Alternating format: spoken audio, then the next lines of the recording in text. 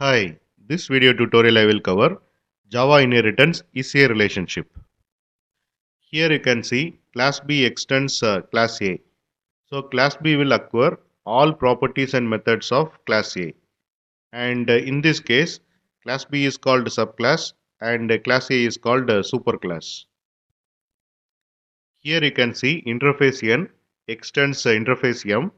So interface N acquire all properties and methods of interface M.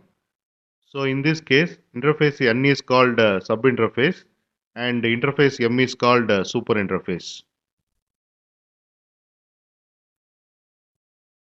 And this is also possible.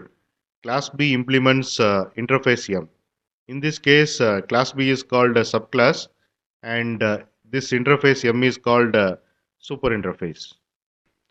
Here you can see some of the definition of Java inheritance. I will just read out. Inheritance is one of the key features in object-oriented programming, and inheritance provided mechanism that allowed a class to inherit property of another class. When a class extends another class, it inherits all non-private members, including fields and methods. Inheritance in Java can be best understood in terms of parent-child relationship, also known as superclass and subclass in Java language. Inheritance defines is a relationship between a superclass and its subclass. Extends and implements keywords are used to describe inheritance in Java.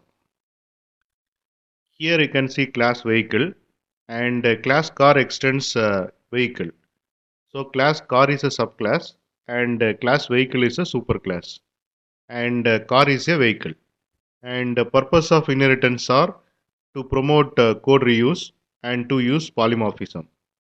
And this is about Java inheritance is a relationship. And thanks for watching.